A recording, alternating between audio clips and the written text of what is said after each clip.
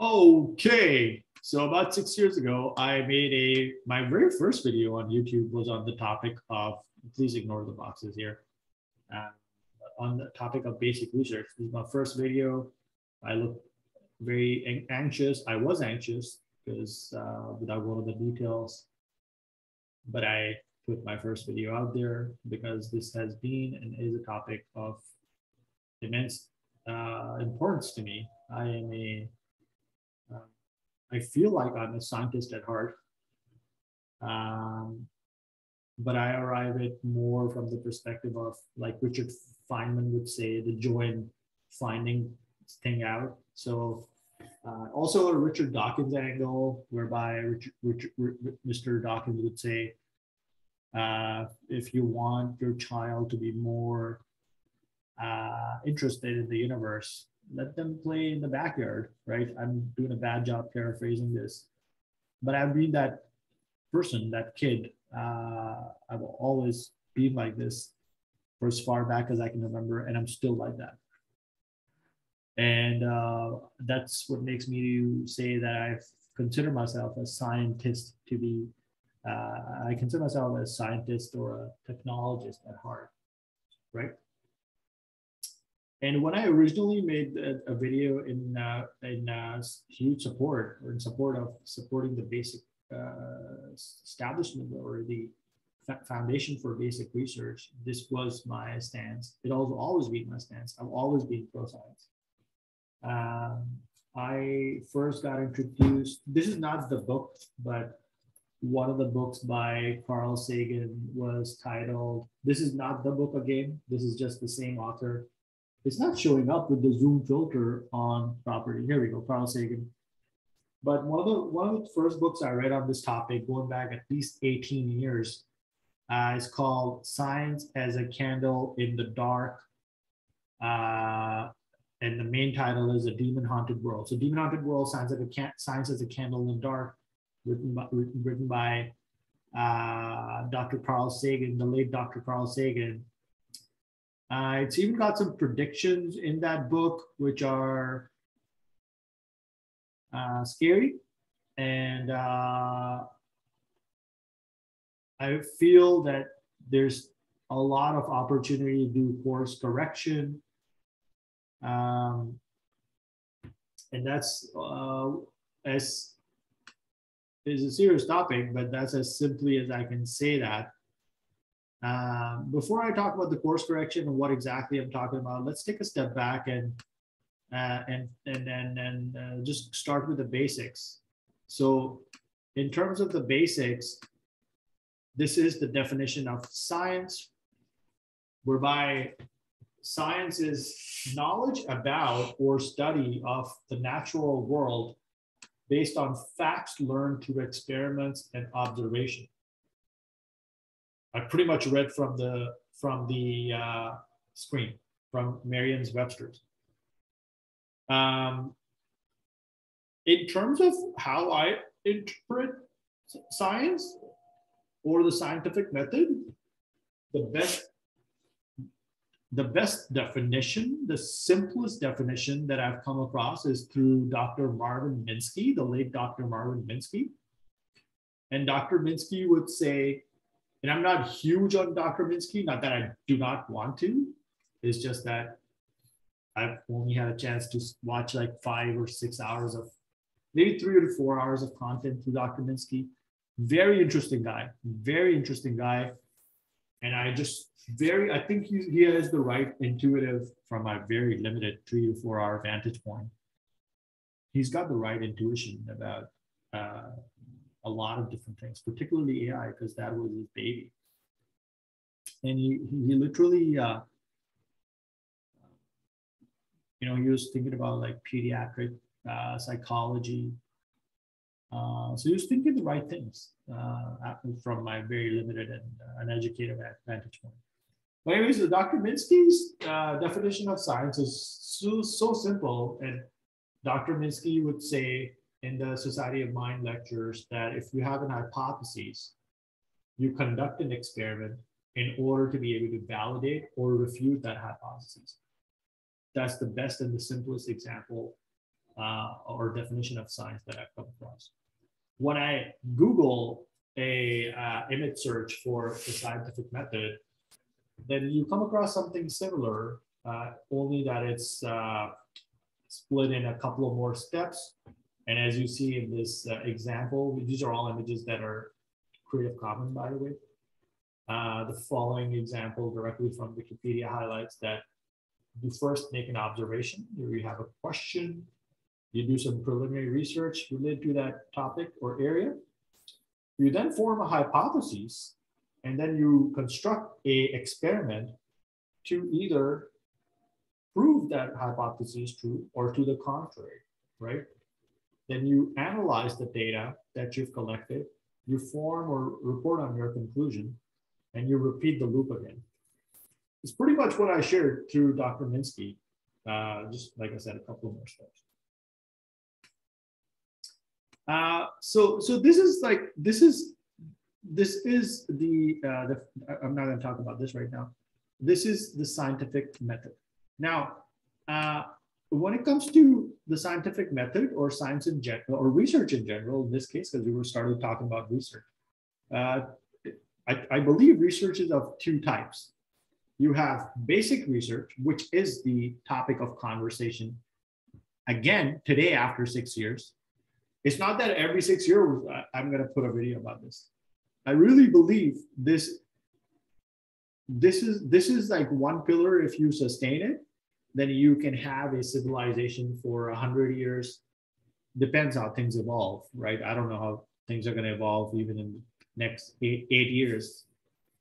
But so if there was one of the pillars for the foundation, then this would be the core pillar. You know, ethics, the culture itself, and the scientific. All of these are super important. You cannot have growth in one area without the nuances and, like, you know, the things done with love in other areas. But I truly feel, from a very uneducated perspective, I'm not a scientist. I never even went to university, right? I just took some college level courses. But I feel this is one of the areas that either sets a course, a path, a chart for civilization for as long as you keep making investments in this area, basic research, then you, like, going back to a system, you know, your system keeps working based on the inputs. And if you ignore this area, that increases the probability that the civilization could get disrupted. And I'm not coming again at this from a sensationalist point of view. I just feel that what I'm saying is true. And it's not because I'm saying it.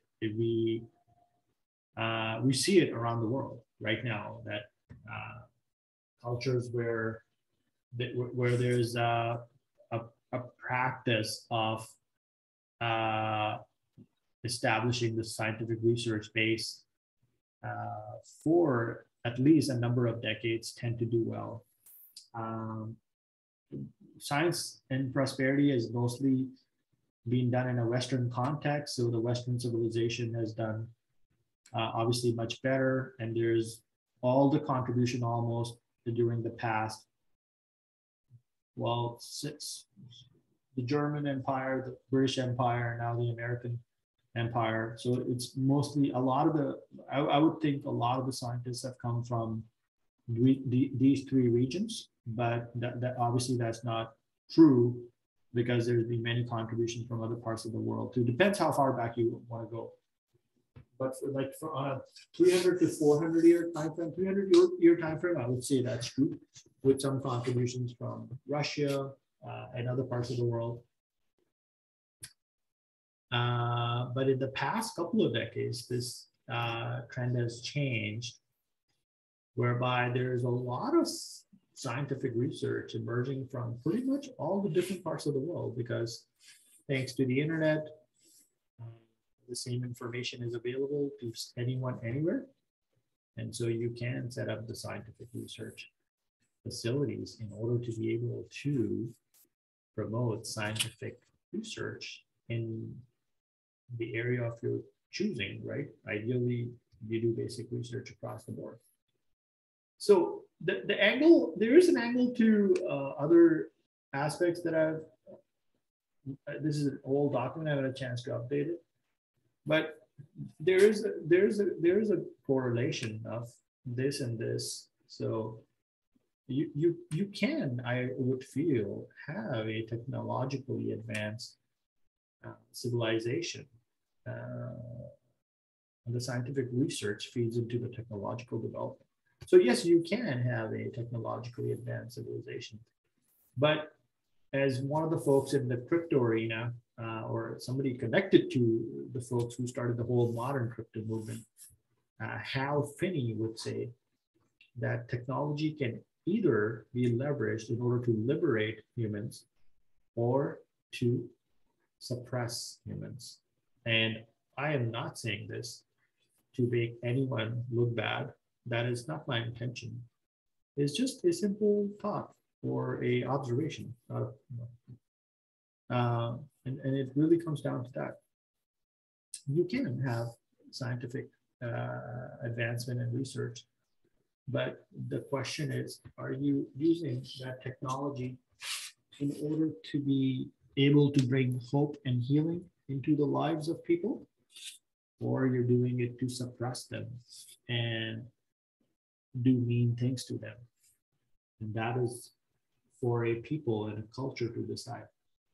But I don't see this, again, to make anyone look bad, because like Jeffrey Mishloff would say, and I'm just very new, I just heard about this last week, maybe this week, Jeffrey Mishloff would say, I want to extend love to all people and in all things at all times.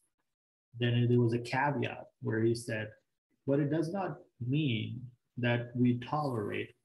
I'm not going to be able to do it justice, paraphrasing these comments. But Mishloff also said, it doesn't mean we accept all of their behaviors. And so you can love a person while distancing the person from their behaviors. And maybe the same can be said for groups of people and civilizations, right? Because we want to see people change. I want to see myself change, right? And I want to see others change themselves as well. And I would think, not to sound all that, definitely not to sound all that, I would think this is a deeper conversation, because if you genuinely loved someone, doesn't matter where they are from, then there's a couple of thoughts on it. You would want them to obviously do well. But what I was really thinking is, you know, there's a lot of like,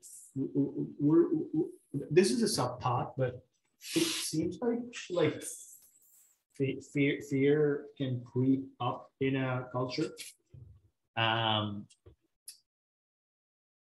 I feel like, you know, there's different, that I would think we could do a couple of PhDs on this as to why a culture would allow the fear to, you get what you tolerate, basically, right? So what I'm saying is that, excuse me, sorry about that. Excuse my manners.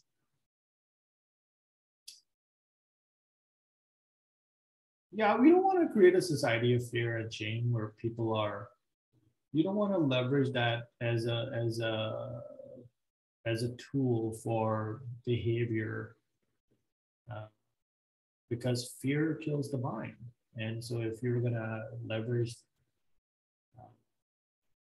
it probably does something to the brain. Like if you're living in a culture of perpetual fear, fear is exercise. I don't know what that does to your amygdala and how it's firing and what it's doing to your whole brain. You know, there's three parts of the brain. There's the brainstem, then there's limbic, and then there's neocortex. But if your amygdala is somewhere lodged in the middle is like constantly firing all the time, I don't know what it does to your brain overall. So you could, again, have technological advancement and progress and these cultures or places, but how are you going to use the technology? Totally off topic, totally off topic, okay? Now, come back to the topic. We spoke about today's topic, basic research. What is science? I think I went through the differences between basic research and applied research because I've done multiple takes of this video. I'm not sure.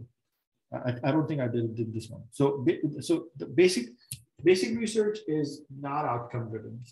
That's my understanding of it. So if you are doing a study on, as it says, how to prevent mosquito bites from itching, that's not necessarily outcome driven, right? Or if you're studying studying to find what marketing strategies to use on college campuses, that doesn't also seem to be outcome driven. Whereas if you look at applied research, it's very outcome driven. Where are the examples? Oh, I'm sorry. I totally mixed them up. These were examples of applied research. And I was thinking, yeah, I'm not doing it right. Right? So yeah, if you're studying to find what marketing strategies to use on college campus, that totally is an example of applied research. Something that would be an example of basic research is to figure out why there's the algal bloom in our Great Lakes. Like, what's causing something like that in the first place? Or to go by some of these examples up here, how various types of kiwis are grown in Chile, or like this one, seeing what areas of the United States have the most rain. These are some of the examples of basic research, not necessarily outcome driven, whereas applied research tends to be more close, as seen to the engineering side of things, like somewhat outcome driven, right? Kind of. I could be wrong. I don't think I'm doing a good job, very good job explaining to you. But basically, you have basic research across the board, broad base. It could be in any discipline. Applied research can also be in any discipline. But you're not looking for certain outcomes, right? You do basic research and all be able to improve your understanding in that area. Whereas applied research is to find practical solutions to existing problems. All right, so we're back on track. Okay, now the reason why I'm talking about scientific research again today, and I'm not going to do this every 6 years. I want to do like a fun, not to, I think a portion of the government expenditure should go towards supporting basic research, right? So let's talk about this. But before I do that, let me just get a blank sheet of, I was going to say paper. But yeah, so there's different ways through which the research can be funded. And there's like when you Google different kinds of innovation, then you come across terms like GERD, BERD, and there's others, right?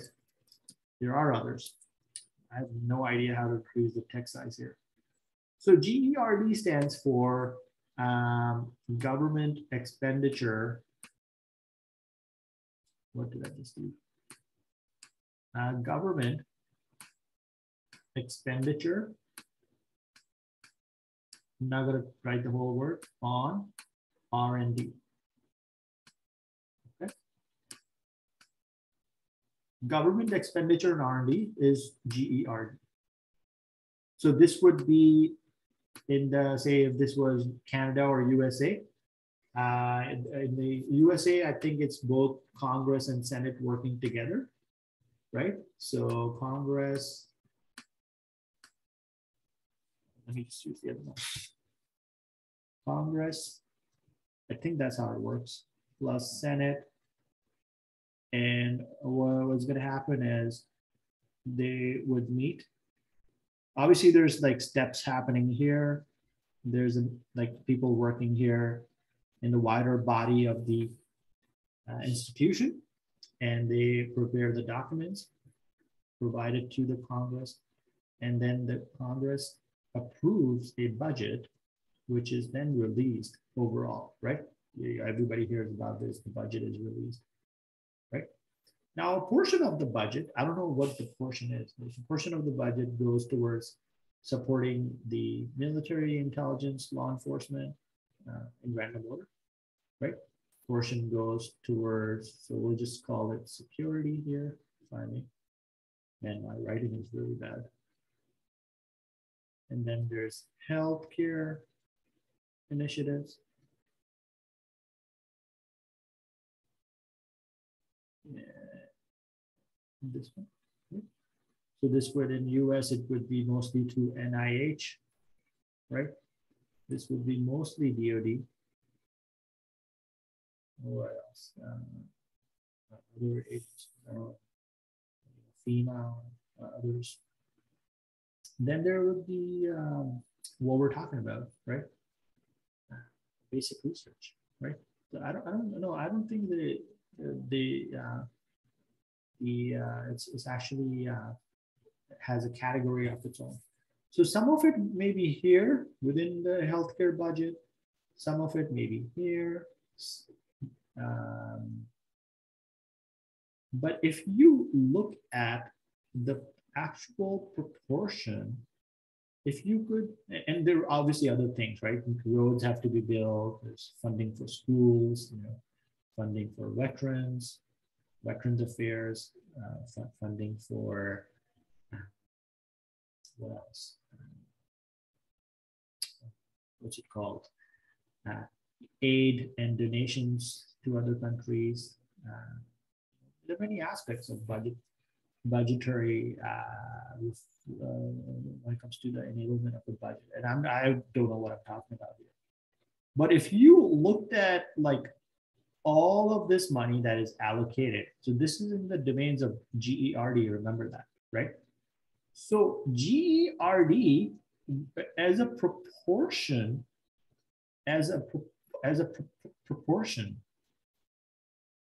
proportion. I think this is called GERD as a proportion of government expense as a proportion of the GDP, right? So this is an actual indicator. I think OECD measures this, and so does the World Bank. I know definitely OECD measures this, right?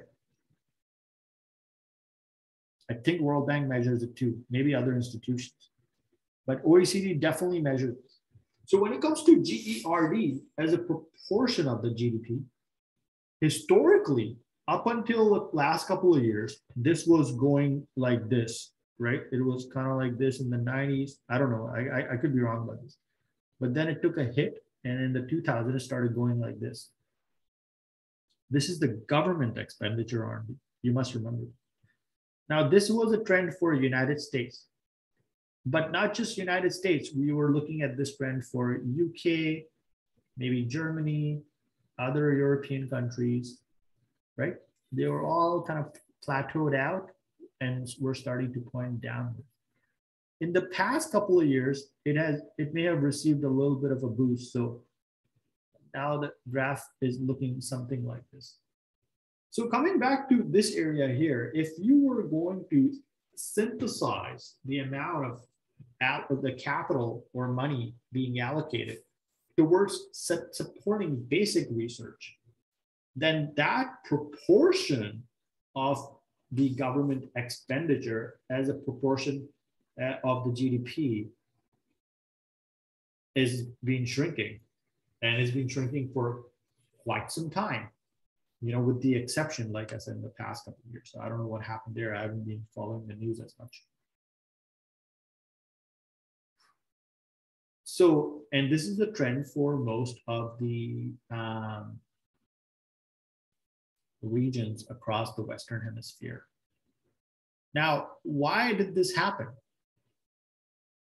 Let's clean the screen and think about this.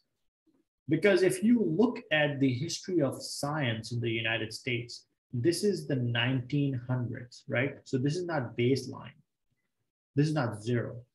I don't know what number you would allocate to this. But most, there's a couple of reasons why the United States was going to become the next big scientific powerhouse. And one of them was effective immigration. The other one was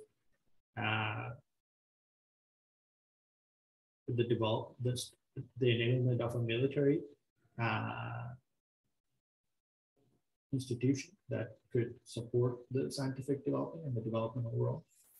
The effective immigration included a lot of scientists, mostly at that time from Europe, and then eventually from all the parts of the world. And soon in the 20s and 30s, the scientific progress started looking like this.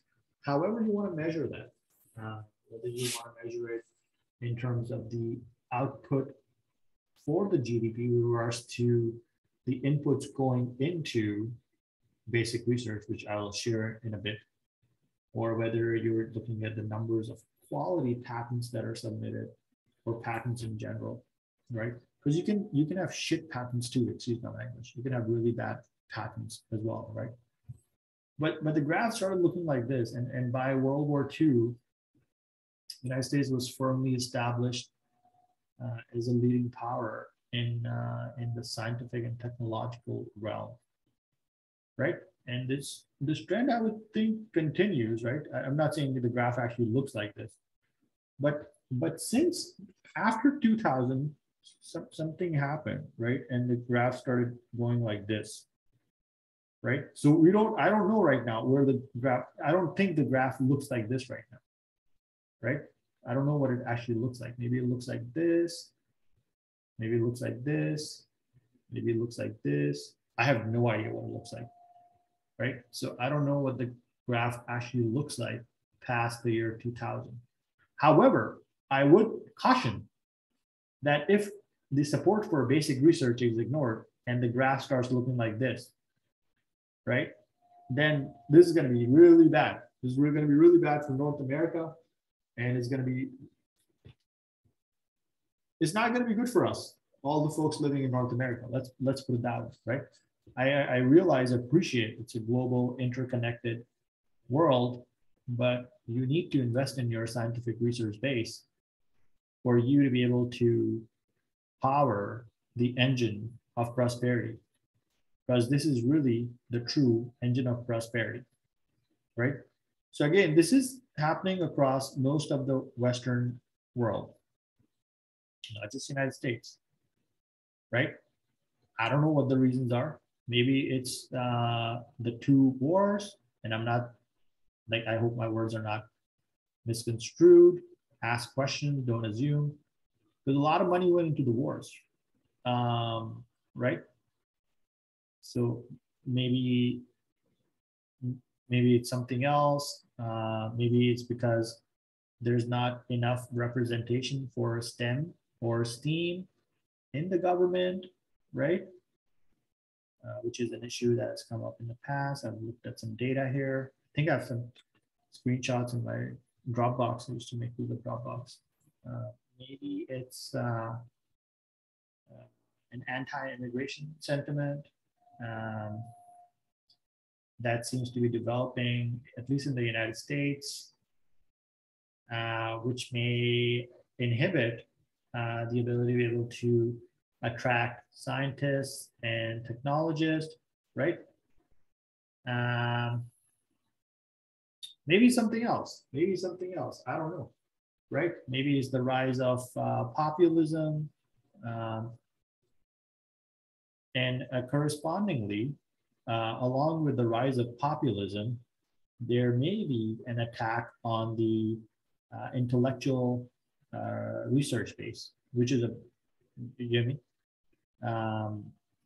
Whereby folks like, this is a longer conversation, but basically, yeah, I've got like different schools of thought on the, because I didn't come from a traditional education system, but I don't think you can support the scientific research base without the means of being able to have folks going through, doing well in primary school and going to higher education. And you need folks to have their master's degrees, some going into areas of research, getting their PhDs as a proportion of all the students, I mean. And you need folks to do this across the board in the different sciences. Biology is also physics now. Maybe always has been. As I look at it, definitely is physics from my perspective. It's not this like, so I mean, anyways, I won't get into like other stuff, quantum mechanics and stuff like that, but it's all physics, right? So you need folks to go in all these areas in order to be able to push the knowledge, the frontier of what we know.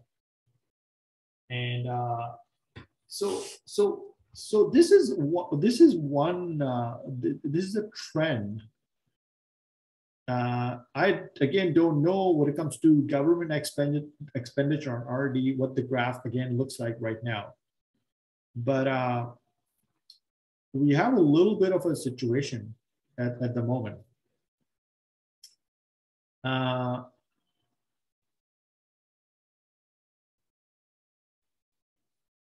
Yeah, so if some, yeah, I don't know if I should even make a video about this because I'm so uneducated and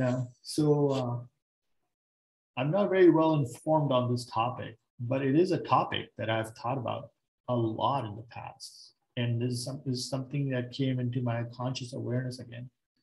But I don't follow the news, I don't read The Economist, and I don't look at the scientific literature as much. I'm not even reading IEEE's. Just, man, I just like, not priority, but just, I need to make money. Yeah, it's hard for me to find time to read IEEE Spectrum, but what I'm saying is, this is a very important issue, right? And going back to my diagram, if I may, let's see which one of the tabs come up.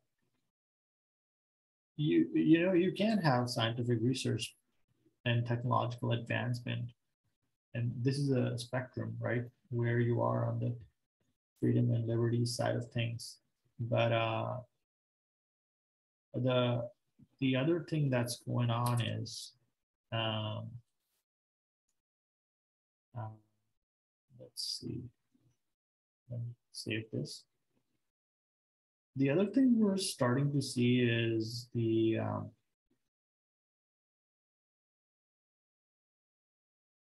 technological advancement. So it depends who you ask. If you ask Peter Thiel, he's like, we haven't had much of technological progress. So I don't know how you would draw the graph. I have no idea, right?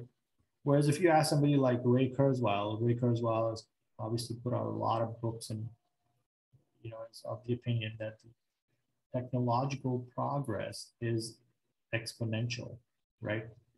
That is not a linear graph, that's an exponential graph, meaning it's to the power of, right? How the doubling happens. So if you start with 2, then it only takes a finite number of doubles for you to hit the first billion, provided that the growth is exponential, doubling. It may take, I don't have the, yeah, if there's bacteria building up in this glass, imagine just for a moment, then it will take a fair bit of time, even if it's doubling, it may take days or weeks, depends on the rate of growth, for the bacteria to get to this level, right? But once the next doubling happens, then almost in an instant, overnight, the bacteria would be here. So it was half full and then it was completely full in a blink of an eye, right? And that is why exponential growth is deceptive. So this is the tech. It depends who you listen to, and you don't want to be wrong about this. And I'm not saying one of them is wrong versus the other. I'm not trying to. That's not my intention. What I'm saying is that it depends on who you ask. The growth is either happening exponentially or it's not really happening, right? And there are other things that each one of the sites says, which I won't go into. Because I think Peter Thiel has said things like, if we, like, I'm paraphrasing, I could be wrong. It was like also the era of deep fakes, so who knows if he really said this or not. But Thiel also said that if we need to push research in particular domains, and if there are negative consequences on a few subjects, human subjects, then it's a cost that we must, we should still go ahead with that area of research. If I remember correctly, please correct me. This is a serious topic at this point, or subtopic, and but it's not again sensationalist, because you don't have to have human subjects. You can do lab on a chip. You can have better computational models. With more computation, you can make more detailed simulations of the human physiology. I know individuals are working on modeling the molecular structure of certain cells. But what I don't know is if we have enough computation for us to be able to do that on a larger scale. And if we do, then the degree to which you can do that. Can you model a finger? Because I'm sure that's going to have trillions and trillions of molecules in just a single finger. A lot of cells, but cells are made of molecules, right? And I mean, there's other questions too, the degree to which that simulation is going to be. But that's just like one example of the many, right? So, but to come back to the topic, what is the growth really looking like? Is it exponential, or is the growth like this? Like what are we looking at, or is it like this? I don't know. It depends what you're talking about and how you're looking at it, right? So that's one question, right? If the technological growth is exponential, then we have one of the two models in the world right now, or one of the three, right? Or one of the four, I would say. You have the free and fair part of the world in random order, right? You have closed systems or somewhat closed systems, somewhat closed, somewhat authoritarian.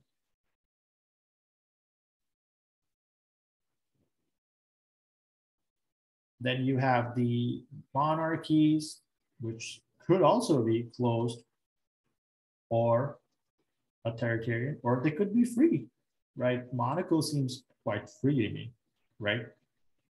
And I find out places like Germany and Sweden have monarchy, which is totally surprised me, but or something to that effect. It's one of the multiple European countries. What else do you have? I don't want to put anarchy here because I'm not saying all anarchic systems are bad, but you have some of that in the world where there are bad anarchic systems. Not all of them are bad, right? Like the decentralized movement is not bad, right? There may be some bad folks in there, there's bad folks in all parts of the world. is the degree to which a system is willing to be transparent. But I won't talk about that right now. What else is there? Then there's the social, like within this range, you have, oh, where's the pop-up?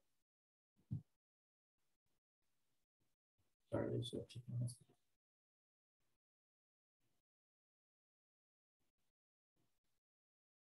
Oh, no. So this in this range, you have like multiple, you know, you have the libertarian, free market economy, capitalism as a base, you have social democratic structures. You could have a monarchy in there. Or you could have like this. We have to see a libertarian monarchy. Who knows? Maybe you'll see some on Mars. What else? Or just democracy, representative democracy, or many different kinds of democracies. You could just have a democracy.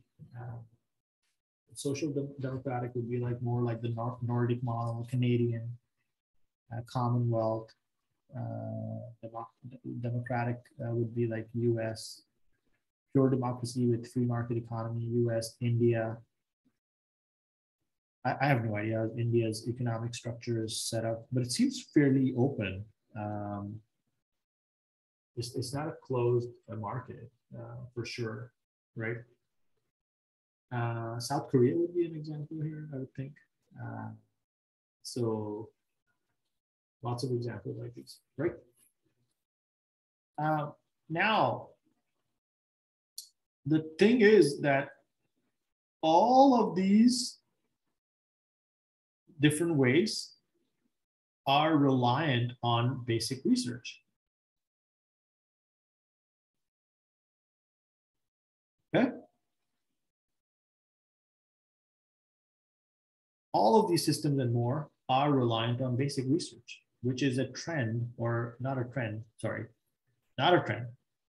Well, it depends how you, what do you mean by trend? But this is a way of like foundation that's powered civilization since the time of Galileo. But as more time has passed by, it has become more structured. And this has definitely picked up steam past the time of Newton, you know. So Isaac Newton, after that, we started seeing a lot of, you know, again, I'm not saying, you know, it's just Newton. There was many other folks and many other things that happened. The printing press was invented. Ships were more, navigation systems were invented. Many other things happened. Railroads came into effect, and what have you. But the pace at which information has been transferred is something that has picked up pace, and that as that has happened, then the mechanism for the research experimentation base is something that has been replicated in almost every part of the world, minus the exception being the parts of the world that have yet to come in contact with civilization. So it's the degree to which a part has come in contact with civilization. And I mean civilization as an anthropological definition of the word, you know, going back to the Sumerians, but I'm talking in a more modern context. Maybe the Sumerians and the Egyptians were doing science. I am not privy of that personally, I don't know. But there's less of research or no research, depending on what I share. So if you go in the middle of the Amazon jungle, probably is pretty low that a uncontacted tribe is doing the scientific method, right? So I guess you get the point. But so to come back to these different systems, the question is, what is happening to the scientific basic, the research base? So what is happening to, what is the rate at which science and technology is progressing? Is it like this, or is it like this? Is it like this? I have no idea, right? I don't know. How do you look at this? Is it the number of patents submitted? Is the number of quality patents that are peer reviewed? Is it something else? That remains to be seen, right? But the thing that is clear is that there's a couple of things that are clear. One is this would be absolutely a really bad thing to ignore. I would say that, you know, again, like you can have progress. You can have progress, scientific and technological, in a closed society. We know this when we look around the world. We know this for a fact, right? But the thing is, if the free part of the world continues to ignore scientific research, then what will happen to freedoms and liberties? That is the question. So I guess this is why I was thinking two parts to this. And when I was thinking of, I've tried to like record this video 8 times. But what I've been thinking, like big link of this scientific research and technological base with freedoms and liberties, right? And historically, when I've thought about this, there's like a lot of ego attached, a fair bit of ego. But you know, may saner minds prevail, and we can, all sides can work on establishing norms and behaviors. There's an institute out of Waterloo, Kitchener-Waterloo, working on this for space security. But I feel something like that could be applied in every domain. So you have to have like a communication. You have to establish rules, norms, and behaviors that everyone will adhere to. And just because you can break a rule, it doesn't mean you should. Particularly when it comes to human lives and or the quality of human lives. So at this point in the conversation, I'm really, and I'm not saying it's me saying this, but I feel like there's weight attached to what I'm saying, because we should not develop technologies to hurt each other. And I feel if the rate or the growth for technology is indeed exponential, then we'll all have superpowers on our fingertips, on our hands, metaphorical sense. And so we should leverage this phenomenon, for lack of a better word, to bring more hope and healing to the world and not develop complex weapons. Who knows what could happen if you keep going down that path? That opens up a different spectrum.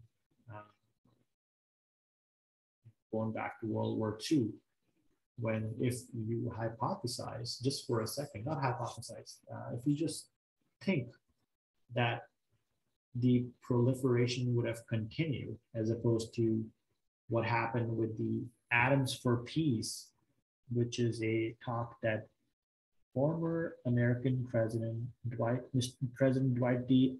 Eisenhower gave at the United Nations. So Atoms for Peace, oops, I was started writing Atoms for Atoms. Atoms for Peace was a talk again that Mr. President Eisenhower,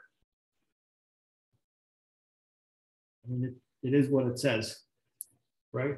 So the alternative was, it could have put humans on a path towards extinction. It's naive to think you can have a nuclear exchange today and that everything's going to be okay. It's not going to be okay. There's going to be nuclear winter.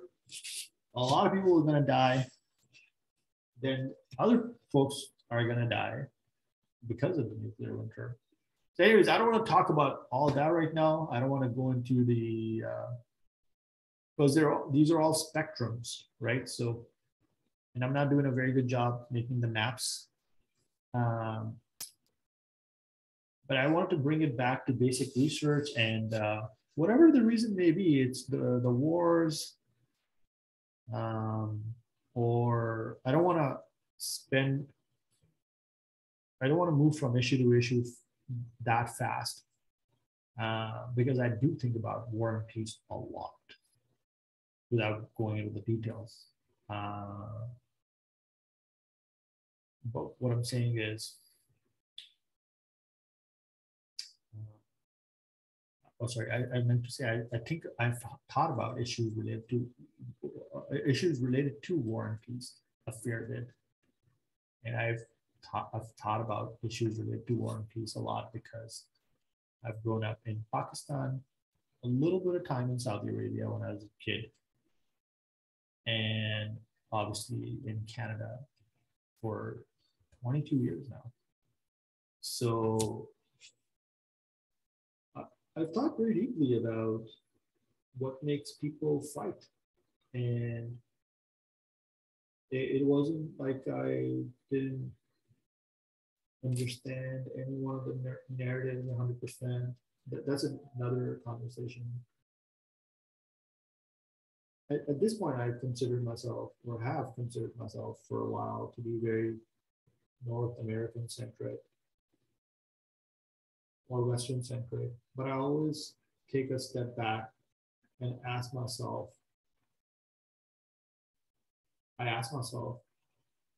if my actions and my thoughts have brought more healing to the world, to the contrary. And if then 100% honesty, if I've done a lot of good, put a lot of content out, shared a lot of ideas. But also on the contrary, if I feel that it is to the contrary, then I meditate on that at the very least. I let it sit somewhere, and then I think about it. Please think about it. And I just don't keep thinking about it. I process it, talk to somebody who I believe I should be talking to, not just friends and family. So yeah, this is the real deal, right? And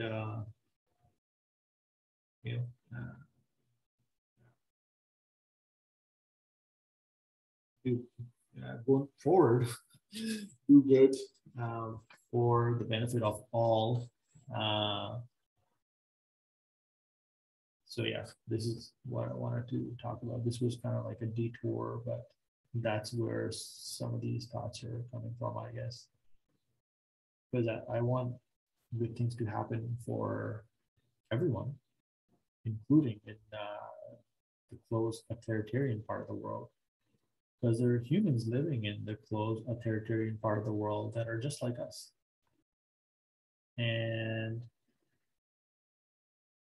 like the Stoics would say, we should love those humans because we must empathize with their suffering, and we must think what it must be like for them to suffer, right? And the Stoics don't talk about this, but only through communications.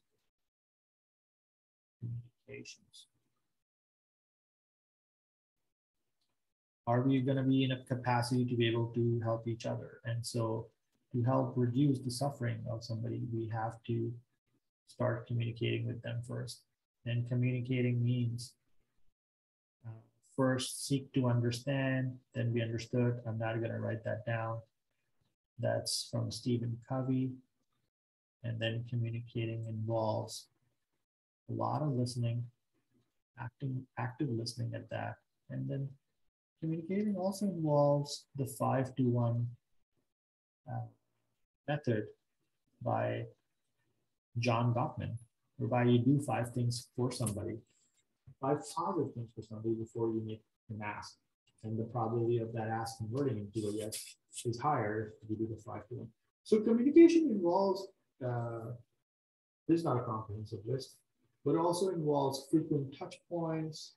You know? There's other aspects involved with it is the degree to which you communicate.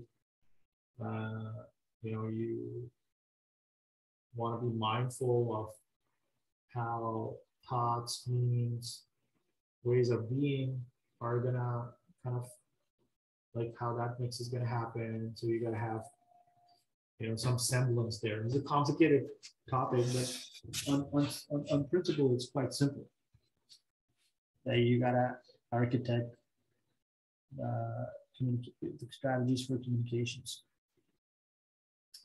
I really don't think in the era that we're in that there's any other way, right? So, but that doesn't mean you are going to be soft, right? So I hope my words are not taken out of context.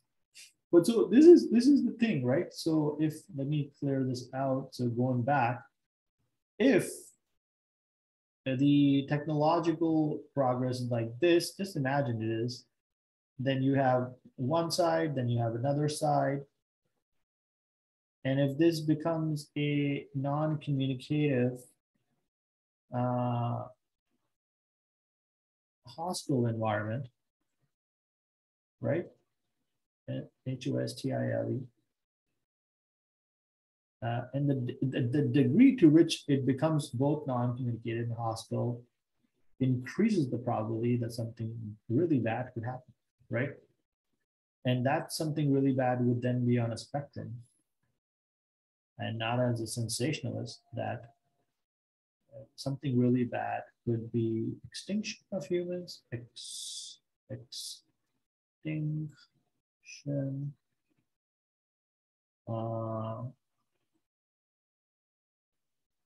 like a Cold War kind of a thing would be a best case scenario. I would think, I'm not sure, right? Because we're talking about defining the bad. What could be the bad, right? So, because what's happening is the technologies are still being developed and the sciences are still being researched, right? Nobody's really stopping on it. Like some sides may be funding it less versus the other, and they are not maybe thinking of immigration as much, or, but that's a trend that's been going on for hundreds of years. It's not going to stop, right? Like one side could be a little shaken and they may forget about some of the pillars. But it, like basically what I'm saying is, in the absence of the communication and for the environment to become increasingly hostile, this could this could increase the probability. I don't know what the actual symbol for that is when you have a probability increase. I don't know. This could open up this this thing, right? There are some, let me save this and clear this. There are some who argue, and again, let's imagine this is still exponential. There are some who argue that conflict can be a promoter of or driver of progress.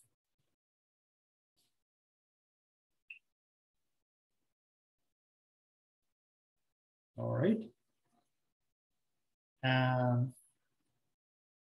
Who has said this?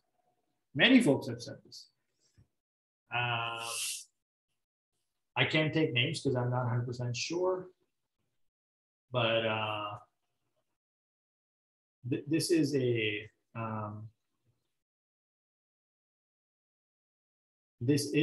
actual thing that is studied, and I don't have a military background, so I can't expand on this at all, or a historian or a futurist. I would feel though that the current dynamic of technological advancement is, I'm thinking it's on an exponential curve. Because you have to do this dance in your mind, whereby if you have to like do a forced contradiction. Then you got to ask yourself, what if it's, what if you're wrong? What if you're wrong? If that is wrong, like it's not exponential, right? What would be the cost or the repercussions of making that, thinking that way, right? What if you think that the pace of change is exponential, when in fact the pace of change is something that is to your detriment, right? So there's all these thoughts, but to come back to the topic of the conflict driving progress, if the rate of change is indeed exponential, then going with this line of thinking, whereby entertaining, promoting, inciting, or outright creating conflict in order to drive progress, could again open up that spectrum between a Cold War to extinction. Because the domains that we are talking about are domains that are not it's not kinetic anymore.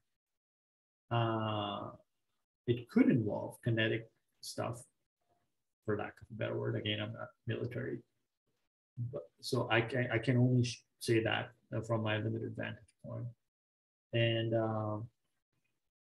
the thinking based on a very, very finite number of people that I've spoken to from many backgrounds, multiple backgrounds at least, cultural and religious or non-religious. I've yet to see like an atheist have this opinion. Actually, no, I gotta take that back. But traditionally atheists are not like statistically speaking, I don't feel they are have extreme views, but I have seen or observed very limited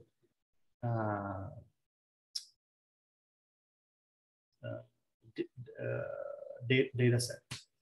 But I have heard people say, like, it's a very military kind of dominance kind of approach.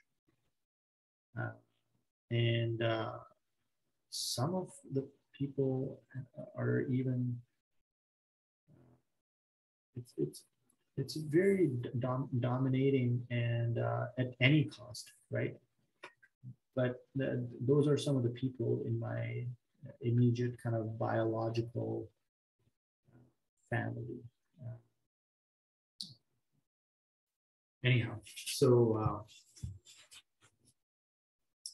I just wonder how a conflict could emerge, and it's a zero-sum game in that situation. The technology is scaling, and one side is going to lose. I don't think people stop and realize how many ways something like a global conflict at this point in time, how many ways could it go wrong, right? So I'm going to leave it at that. Again, in terms of 100% radical honesty, the place where we are today in the collective noosphere means like a collection of all the thoughts, ideas, and what's going on in the collective, in the human collective, however reality is structured, assuming this is our own bubble and it has no influence from the outside, right? None. So if that's not happening, this is the collection of what we think, do, and have done for depends how far back we want to go, at least since the origin of civilization. Well, we all have had a contribution to where we are today. And I feel, this is my sense, that there is like, this is a system and it has pressure points. Okay? And this is my thinking. I could be wrong. I'm sharing stuff, but I'm really not sure what I'm talking about. You? Like if there's parts of my body, right? You know that when you do this is a bad example. I'll give two examples, actually. One in invoking force and one in invoking gentle stuff. If you, like, you know, when you do the martial arts and they touch you somewhere and then the person just like drops. So I feel that is true for our reality too, right? And this is like more in the domains of strategy, but so that's one. The other, so this is not good or bad, but the other one is where you have a breakthrough with somebody and you're trying a lot of different approaches, but once you have the right intel about the thing, entity, person in front of you, and you approach them with that thing, and you have a breakthrough, something gets across. And that's so beautiful. It can be quite beautiful, right? You can have that in your personal relationships, have civil discourse in a nation state, or region, right? Something gets through, like whether it's the wall coming down in Germany or what else? You know, the apartheid ending in South Africa, to peace prospect breaking out in UK with the IRA between the English or the British government and IRA. So you have these breakthroughs, right? But yeah, this is becoming quite abstract. But what I'm saying, but I do believe this, that we are here where we are today. And this is not any one person's, one individual's fault, right? This is also off topic, but I feel that systems that are unsteady, they tend to make somebody or someone a scapegoat. And we have seen this over and over again in history. We saw this in World War II. We see this over and over again. You know, we've seen this. This is happening right now in a lot of places in the world. And this could be happening all over, possibly. But I don't know, man. This has become very abstract because I was only gonna talk about the basic research. But basically, what I'm saying is that scientific research and technological advancement can either be used, again, to bring hope and healing to the world, or it could put us towards a path that from which there potentially could be no return. With a caveat that I really don't know much about this part right here, right? This part, right? I personally feel that you can have a lot of innovation, good innovation and growth without necessarily invoking conflict, because, and there's this different schools of thought on this. One random school believes for there to be order in the system, you also need to have disorder, right? I don't know about chaos theory to be able to expand on this, but I guess it's the degree to which you want to have the disorder in the system, which would also, I don't know if that's true, but I think you can overall have quite healthy realities without something like this to happen, right? But Yeah, I don't know. I can't expand too much on this. I think I've spoken a fair bit about this. This is very abstract. Excuse me. I'm going to stop sharing for a second, then I'm going to share again because I have my personal notes in here. Okay, the next thing I want to talk about is prosperity. So when we talk about prosperity, for you to power all of this, and for you to be able to power all of this and more, you need continually rising levels of prosperity. I am not an economist. I never would claim to be one, unless I actually am an economist. But yeah, I'm definitely getting tired. The thing is, excuse me, sorry about it. The thing is that right now we're just talking about science, right? But I was thinking about this, like, because I tried recording the same video a couple of times, but then today I was thinking, hold on, there's a problem. That's like one of the things that needs to have the right attention, energy, love going in there, the scientific research piece. The other thing is we're still converting nature into wealth. So even if we go back and fix this, which we have to, right? And I haven't looked at the numbers, honestly, right? But you can't forget about this because civilization cannot sustain without the scientific research base. It's a given. Even if you have like some advanced AGI, it's going to leverage the scientific method in order to be able to architect what you want it for. Whether like that's a completely different conversation. But so this is off topic, but because we are turning nature into wealth, we need to think about how long will this, what's really going to happen with these models, right? Because so I've made other videos on this topic, and again, not to sound all that, but like if you look at one of my more recent videos, let's just give it a second. It's going to boot up any second now.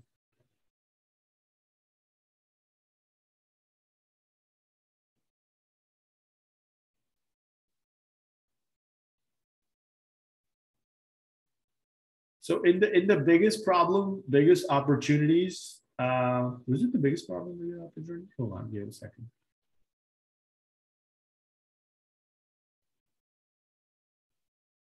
Yeah, in the biggest problem, biggest opportunities, I shared that article from the BBC, whereby we're talking about, because there's a couple of things happening.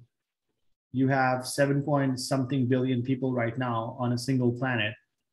A lot of the folks, I don't want to like draw a graph because it's going to seem like that growth is exponential. That's not what I'm trying to signify here. But you have a steady movement into the urban landscape, and even with COVID, this trend is not going to go that way, right? It's going to slow down for a little bit maybe, but it doesn't look like people are going to start moving back into the rural areas. So this trend is going to continue.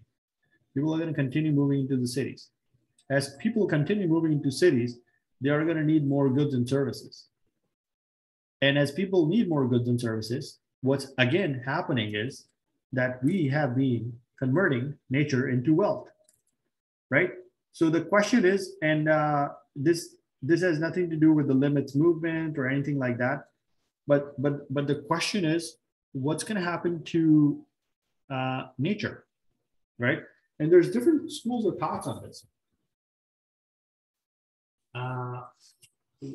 Starting in random order, one school of thought is that there's going to be enough gains on the genetics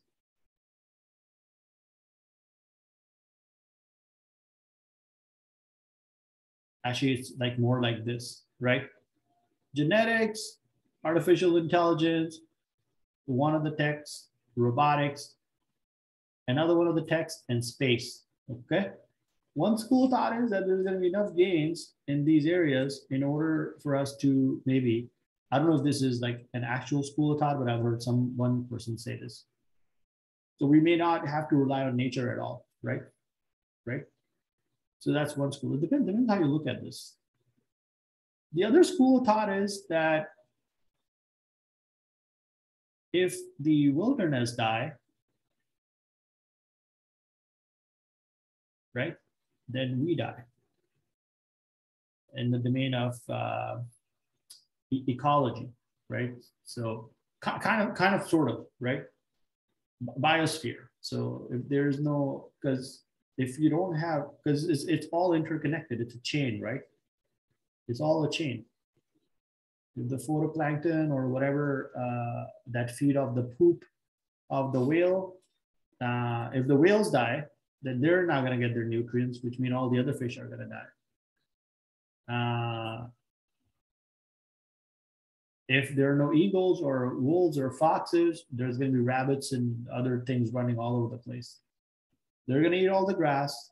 It's going to become a desert eventually, and then the rabbit population is going to collapse. This is systems dynamic, right? So that's another school of thought, right? And I guess this is a spectrum. And within this one, there's things like the sixth extinction cycle, 6 major extinctions. Some people are saying we are now under the 6th one, right? There's all sorts of stuff, right? So who knows what's going to happen?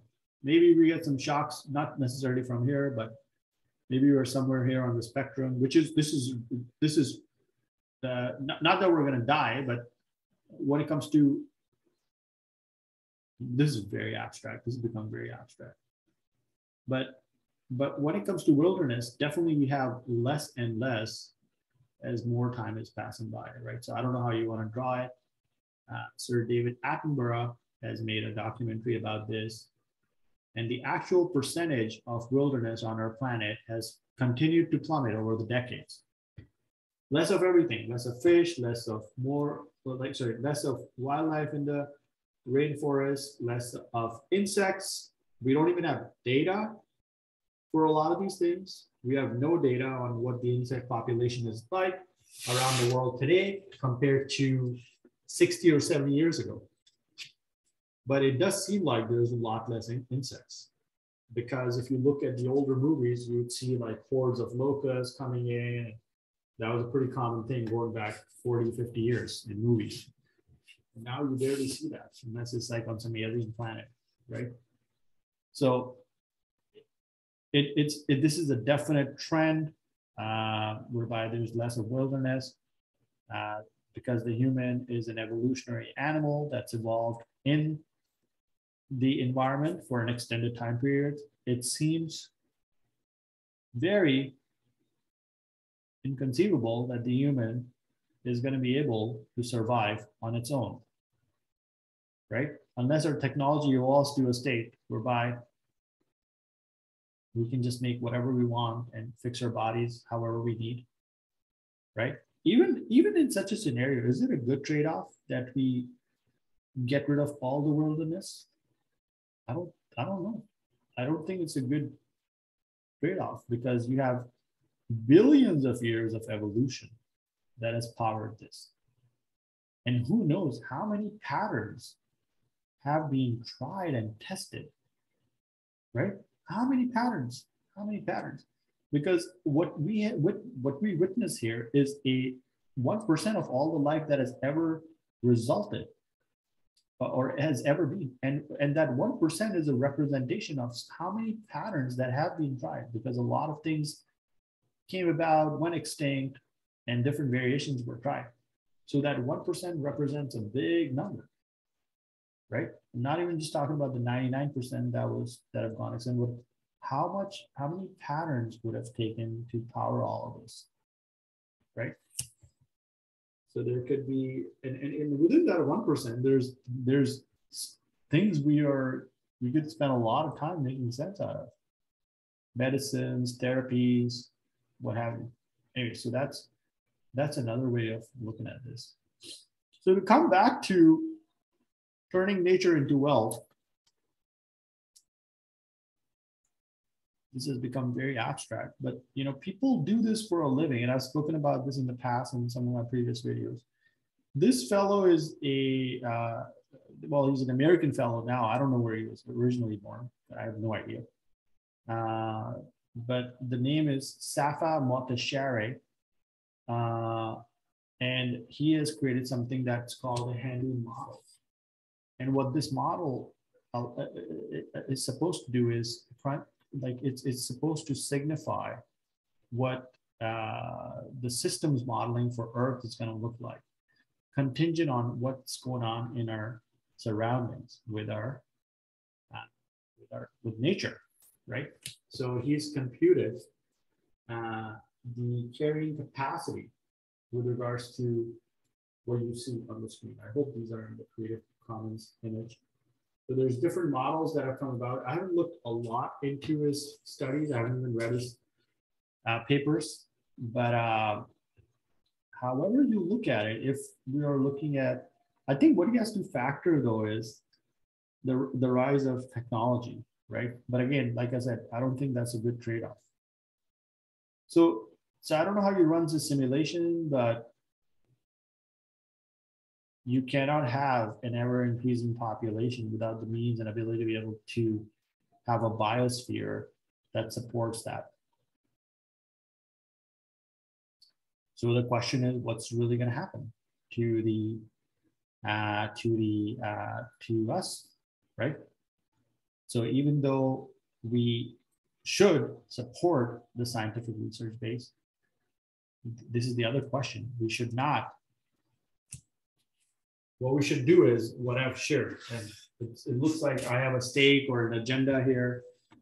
I definitely have a bias attached to us moving most of our agriculture and industry away from the planet. I definitely have a bias for that, for good reasons, for reasons that are going to be good for my daughter's future, my future at that. There's a degree to how effectively we can scale this, but I don't think it's a good idea to keep turning more of the nature into wealth. And so if there was a gist for the video today, is that without the means and ability to be able to power the scientific research base, the basic research base,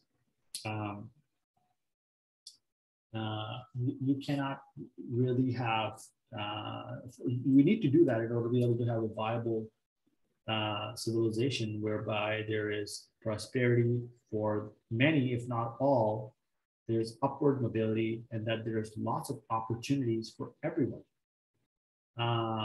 If you don't do that, then you get shocks. And there's a couple of things that are percolating right now. And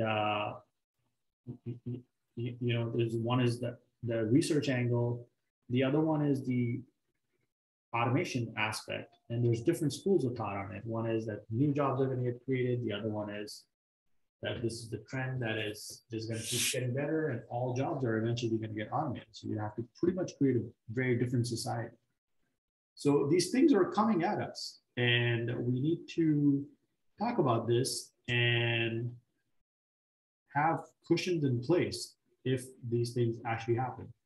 But today's conversation, if I may, was very simple, as to support the pillar of basic research. And I kind of shared how it's historically being funded. Originally, it goes, it depends how far back you want to go. If you want to go back hundreds of years, like, starting with somebody like the Medicis, then in those times, in the very early era of modern science, when Galileo published the books, that was a different time, right? So you have to realize that it was a different society, and a different set of norms and behaviors and ethics were practiced. but you still had patrons for science at that time, and the Medici family were one of them, and they took Galileo was one of their patrons, and so was Leonardo da Vinci was adopted by the Medici family from an early age, in the early teenagers, treated as one of their own, as their children. And then Galileo used to teach the children. So I don't know if they were both in the same timeline. I haven't looked into that. But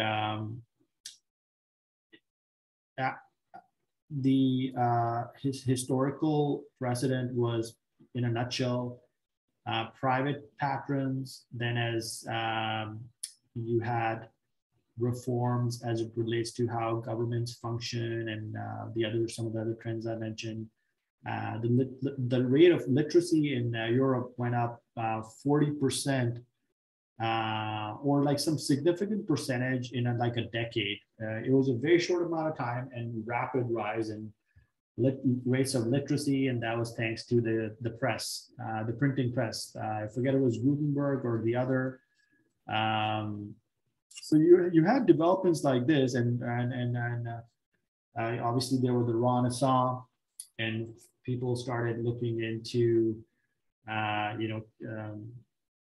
basically a new way of thinking, right? Because a lot of the things humans believed prior to that were proved to be incorrect, like the Earth doesn't, the sun doesn't go around the Earth, and Earth is not the center of the universe, things like that, thanks to Copernicus and maybe some of Kepler's work, but definitely Copernicus. And with this new kind of thinking,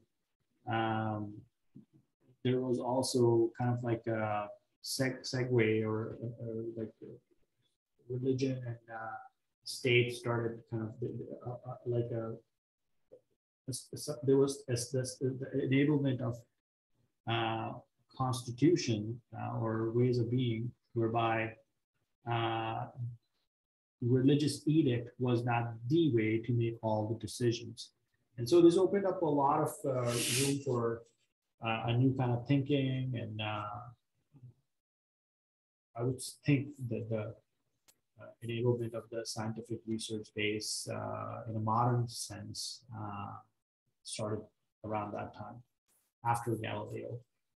And so again, coming back to what I was saying, so it went from like private to the governments getting more interested in this. And I'm pretty sure that throughout the centuries, different governments, or even the past 200 years, different governments have had a contribution to how science ought to be, or not ought to be done, but how, just like contribution to science in general, and however the budgets have been allocated. So we have seen that trend continue pretty much till the past, since now. But when it comes to the actual portion of how governments allocate money for basic research, we're beginning to see a delineation, like a shift away from that. And this has created a gap. And this gap is now, I haven't looked at the numbers recently, but say this is institution, like say this is the United States, right? And this is the total amount of money dedicated towards basic research, right?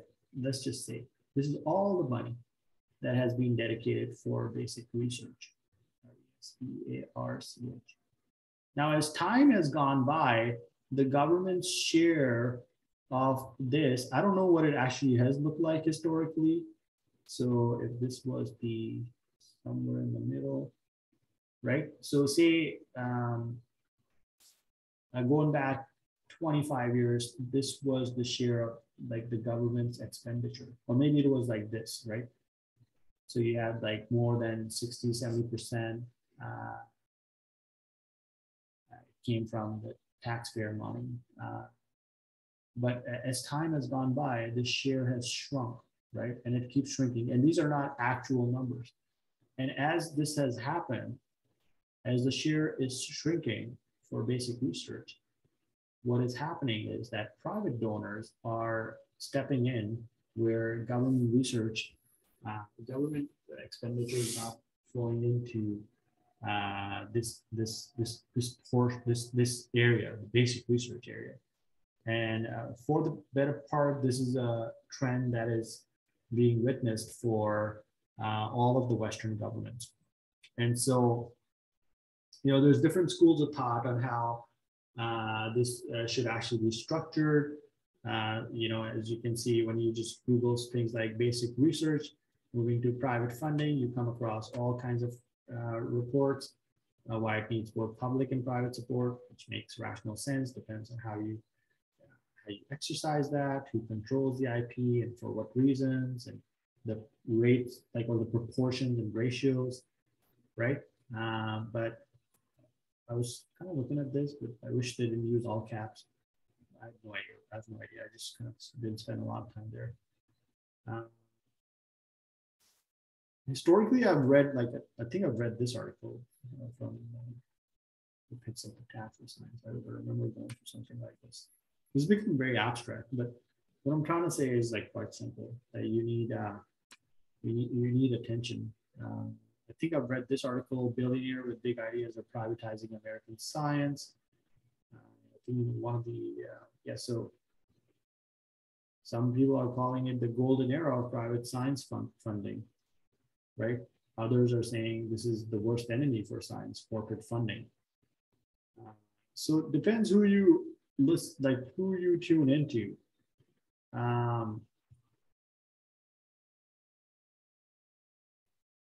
So if we now talk about, and I'm going to close on this note, if you talk about the government expenditure on R&D, then that money is coming from somewhere, right? So I guess the question is, where is that money coming from? That's a good question.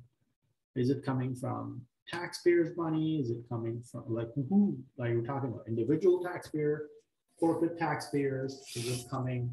Will it come from taxing the wealthy? And there's pros and cons and costs associated with each one of these decisions. So I feel overall it's a very serious and important topic, if I may. And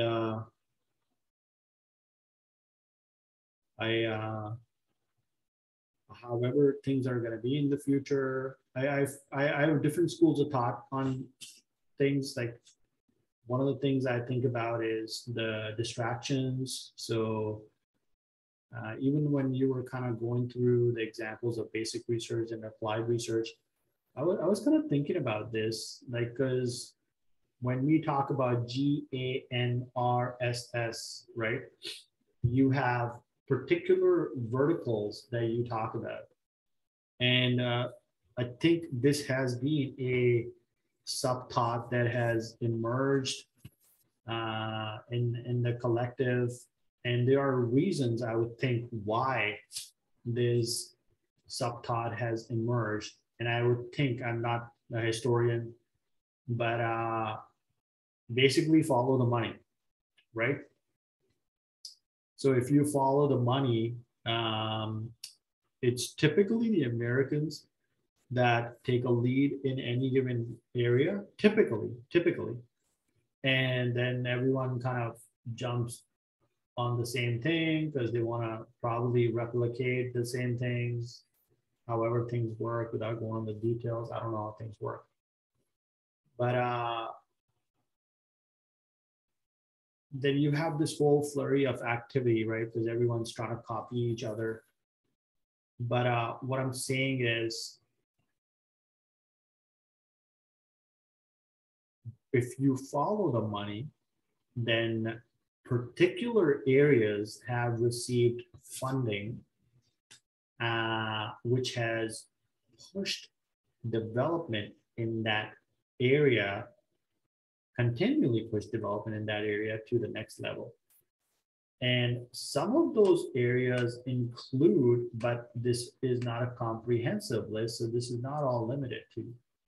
But so, for example, the BRAIN initiative during President Obama, that has received a lot of funding historically. I don't remember the numbers, and I don't know the actual reason for that in terms of, I didn't map that development going before it or after that. There was a big sum of money that went in there. I don't know if it has a correlation with the wars.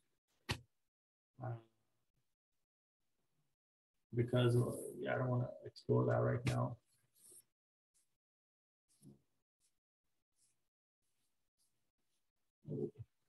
So,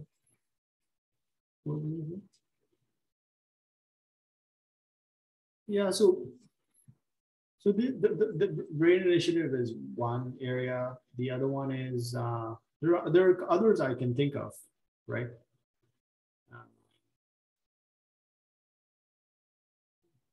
Different areas in the domain of energy, because we all know we're going to run out of fossil fuel at some point. Science fiction writers like Isaac Asimov have been warning about this for since the 80s. There's a video of Isaac Asimov. That's his face, by the way, if nobody's familiar with how Asimov, how do you get this filter to work? There we go. Right. So Asimov was of the opinion, in this case, not talking about fiction, but Isaac Asimov was of the opinion that we're going to run out of oil. And that was his prediction in the 80s. But since then, we have come up with techniques like fracking and whatnot. That's a different conversation. Like, that's a classic trolley problem with oil. I don't really see it as a trolley problem, because if because you look at the state of the ocean, what's going on with ocean acidification, you got like 70% of the Great Barrier Reef dead. You got dead zones popping up all over the coast. But this has more to do with nutrient density, or the rich amount of nutrients that are being pumped through the river systems. But ocean acidification and climate in general is part per million is like a big, but that's a little off topic, right? What I was talking about, the follow the money. So in the domain of that, there's BRAIN initiative, there's different rounds of funding for different kind of energy breakthroughs. We're talking government funding right now. And then there are other areas where successive decades. It feels like that has stopped. This is very uneducated what I'm saying right now. It feels like that stopped with President Barack Obama's presidency in an American context. And because everybody pretty much follows what the Americans are doing by and large, at least up until this point in history, we don't know what's going to happen in the future, right? Maybe Asia will become the center of scientific research and development. It remains to be seen. But it seems like, again, this trend has, stalled at the very least, because if you look at the money and the proportion in with regards to the government expenditure on R&D, and this is a question of policy, analytics. You don't need deep analytics. You're just going to figure out, like, where is the money? What's the money being spent on? Why is it not being spent on basic research? It could also be a question of maybe like this the subpart that I was talking about, that, like, it depends how you look at it, but too many people believing that GANRSS are going to be driving all of the growth. So all of the money and the talent and everything is going into these fields. But what if that turns out to be not true, right? Why would society take an either or approach, put all the eggs in one basket when something could happen, right? Anything could happen. I hope bad things don't happen. But what if that doesn't turn out to be the driver of growth? So the right thing to do is to fund basic research across the board, fix the taxation system, um, have effective integration in place so you have a steady input of technologists, researchers driving growth, uh, and and fix the education system at the same time so that you have basically everybody wins, right? Because we don't want the conversation specific to, excuse me, sorry about that. I had a lot of penis today. The conversation specific to identity politics is can be a controversial issue. I don't think I turn. I think, well, I don't think my views are toxic. At least I don't think that way, that this kind of people are better or that kind of people are, like this. But I feel the issue of identity politics is creating big problems, particularly with regards to when you look at the woke culture, and like, if I don't agree with you, I can just, I don't even know what this whole thing is, like cancel culture. I just learned about what woke culture means. It's like people getting really angry when you kind of ask them a question even, right? It's a degree to how you do that though, because I don't want to walk down the street and people coming up to my face and bothering me. People have done that to me in a corporate setting, but that goes back almost 15 years. And the word is not influencing my thinking because the word's right there. But yeah, but this is getting like going super off topic. But what I'm really talking about is so to come back is like just some semblance of the important need to sustain the scientific research base. And I hope, I don't know what the reasons is. Maybe it's because of social media and everyone's on apps and games and whatnot. They're totally distracted. Maybe people are not reading as many books anymore. I have no idea what the answer is because I'm not a sociologist or anthropologist. I don't monitor data set related to these studies, if these studies are even happening at all. But then you counter that kind of these kind of thoughts with the thought that 90% or something like that scientists that have ever lived are living today in this day and age. So I guess it's a question of semblance and common sense, and just allocating the right amount of energies and the proportions to the areas that power civilization. And so if you want to power prosperity, then you need to invest in in basic research, right? And I am not a scientist, and I'm not a policy guy or girl or person, but that's it. I think I've explored the realms that from my limited vantage point, I feel should be explored. And overall, may saner minds prevail. And we don't want to be. Carl Sagan once said, I don't want to end on this note, but it's in the book, The Demon Haunted World, Science as a Candle in the Dark.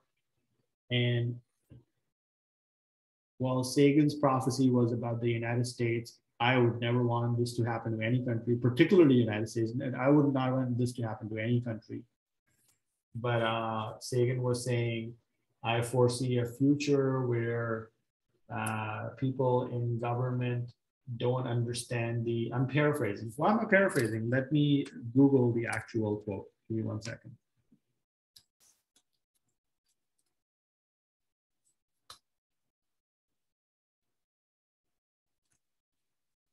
I don't want to end on this note, but this is a prediction from Carl Sagan, who was a scientist and a science educator and highly respected across government and academia and the general public, if you ever saw the original Cosmos series. So the quote from Carl Sagan is that Carl Sagan, have a foreboding of an America in my children's or grandchildren's time, when the United States is a service and information economy, when nearly all the manufacturing industries have slipped away to other countries, when awesome technological powers, and here we have the problem, sorry, when awesome technological powers have slipped away to other countries, when awesome technological powers are in the hands of a very few, and no one representing the public interest can even grasp the issue, when the people have lost the ability to set their own agendas or knowledgeably question those in authority, when clutching our crystals and nervously consulting our horoscopes, our critical faculties in decline, unable to distinguish between what feels good and what's true, we slide, almost noticing, back into superstition and darkness. Then there's some stuff missing, and then the quote continues. The dumbing down of America is most evident in the slow decay of substantive content in the enormously influential media. The 30-second sound bites, now down to 10 seconds or less. Lowest common denominator programming.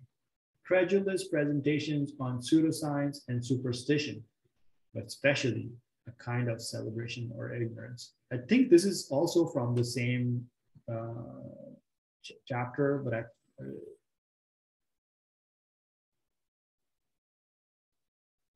I do not agree with the tags that are that the person put here. I have no idea who put these tags here, because I see folks who are evangelical talking about science, promote like science related topics, like Kathy, or I don't know her personally, Catherine Hayhoe. I didn't see all the tags here. I just Googled this. I have no idea who Rupert Murdoch is. I think it's the Sky News fellow from. Anyways, I don't want to get the tag and be the distraction. But this is Carl Sagan's the prediction. Now, this is not all doom and gloom. You know, Carl Sagan's was a very smart fellow, but you know these what he said was not in binding. It's not set in stone. Like a largely service or information economy is not a bad thing. And when it comes to manufacturing, I will not comment on this right now because I have a stake in this, and it's not my personal stake, but I feel that humans, not just Americans or China or like some other part of the world, you know, there's like clusters of manufacturing is mostly China, Southeast Asia in general, Mexico historically, Taiwan, other places like this, maybe a little bit Japan, some in Europe, then North America. But I would want to see like manufacturing move away from Earth. Like this is more like Jeff Bezos' vision of moving all the heavy industry away from Earth, and we have today the technology to do that. Awesome technological powers are in the hand of the few. I don't know how this works, so I'm not going to comment on that. I would say science is really transparent. So you can download code, other data pretty much anywhere. So anyways, no one representing the public interest can even grasp the issues. Um, I don't know. Depends how you look at it. I don't know how, how do you look, how do you define this? How many people have the time, the capacity, and the genuine willingness to want to be more politically engaged? Why or why not? How do you become more engaged? Is it more engaged with regards to the office of the representative that you have a congruence of values with? Is it that coupled with the fact that you watch C-SPAN? Is it that plus how much time you dedicate as a volunteer or in some other capacity? It's your, it also includes things like your ability to be able to, what's it called? There's certain precepts that go towards making and enabling an informed citizen. Those are the kind of things I'm talking about. You got to be literate, first of all. At least have the ability to read and write, basic literacy. You got to have basic reading, writing, and arithmetic skills. Look at some numbers. Simple stuff, right? Not even high school level, but just like grade 8 kind of level reading, writing, arithmetic to be able to make sense in a basic sense. And then how you arrive at those conclusions? Is it through like who said what, or is it through reason? Like how much of reason do you leverage in order to make sense out of stuff? Which I'm like kind of, I guess I'm talking about the next item, when people have lost their ability to set their own agendas or knowledge of the question those in authority. This is what I was talking about, like, how are we creating the technology nowadays? Are we creating technology in a conscious manner? How are we creating everything, really? Like a society, a technology, a city, a community? Do you care? Do you care about people living in tents in your city? Do you care about how the system is doing overall? What is housing affordability looking like? How is the country doing with regards to GDP per capita? What's going on with the the distressed communities? What's going on with these are just like examples, and I'm not picking and choosing favorites. It's just what comes to my mind.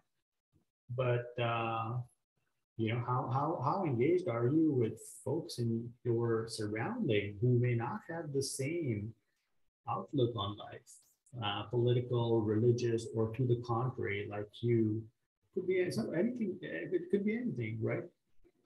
So these are the kind of questions I would say that are attached to what I see, maybe not, right? So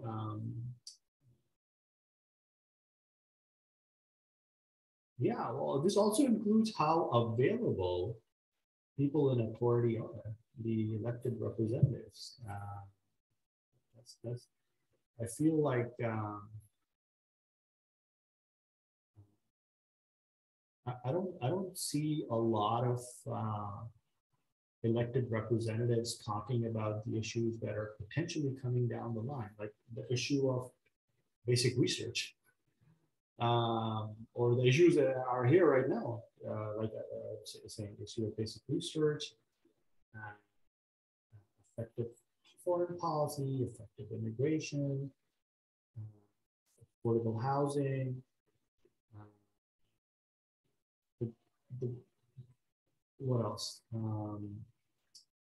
Automation's impact on the workforce, like basic income. We did a pilot project here in Ontario.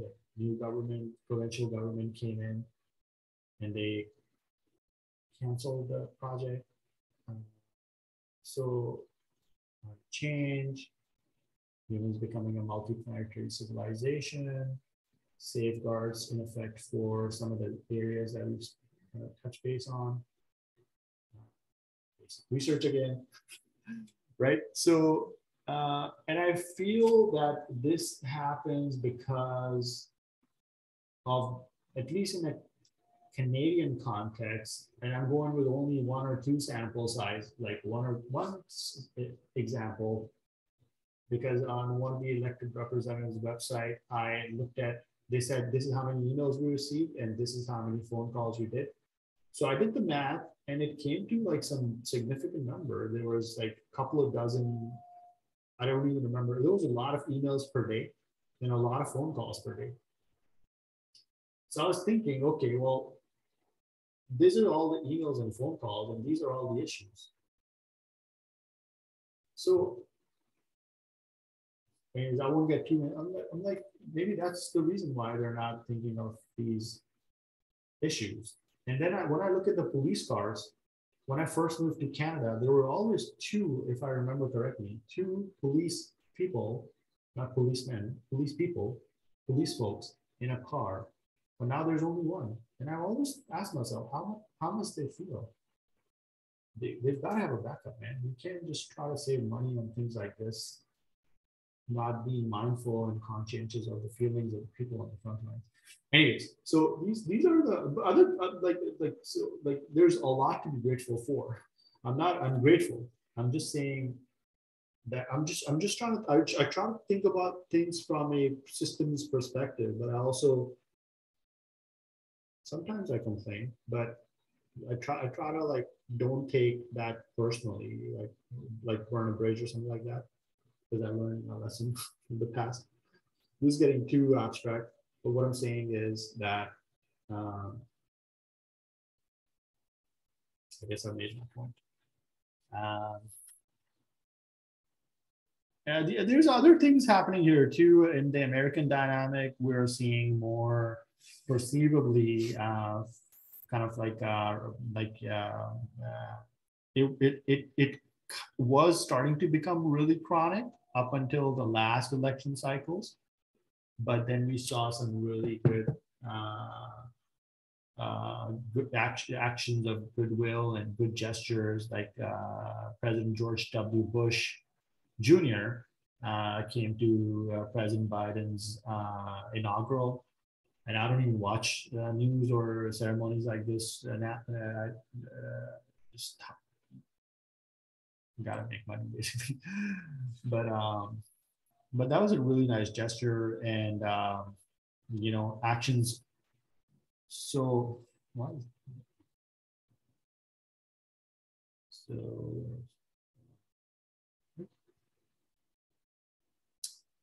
that was a really nice gesture, and I hope and wish, and I don't pray, but I put good thoughts that there's a continued healing and understanding between they're the same, obviously the same people, man, right? They're all the same people.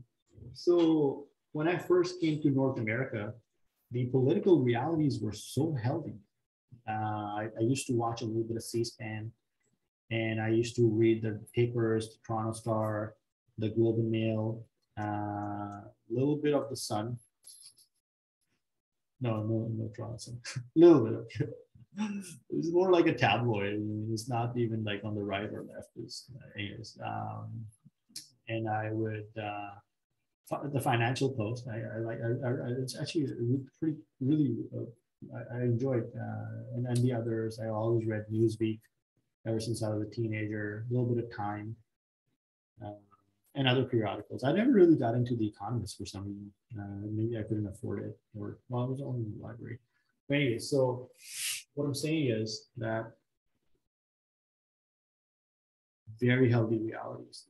It seemed like perceivably from an outsider's perspective for both Canada and USA, it seemed like there's that very healthy political discourse, and you know, conversation get a little vigorous even in the Congress, House of Parliament.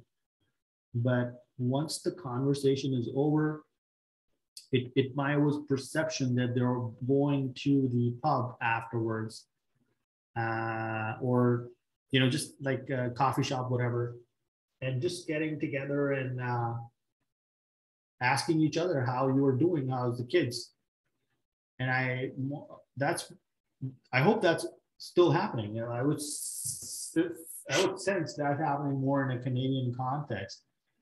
I could be wrong, right? I would think the same is happening in American context too.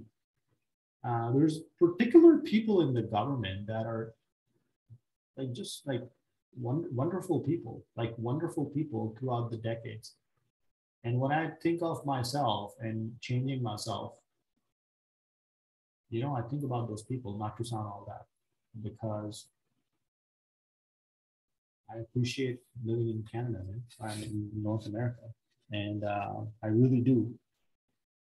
And I wish to see the world become like the North America. I mean, like we have incredible good happening on the continent. Like my life improved exponentially when I came to North America. I could breathe.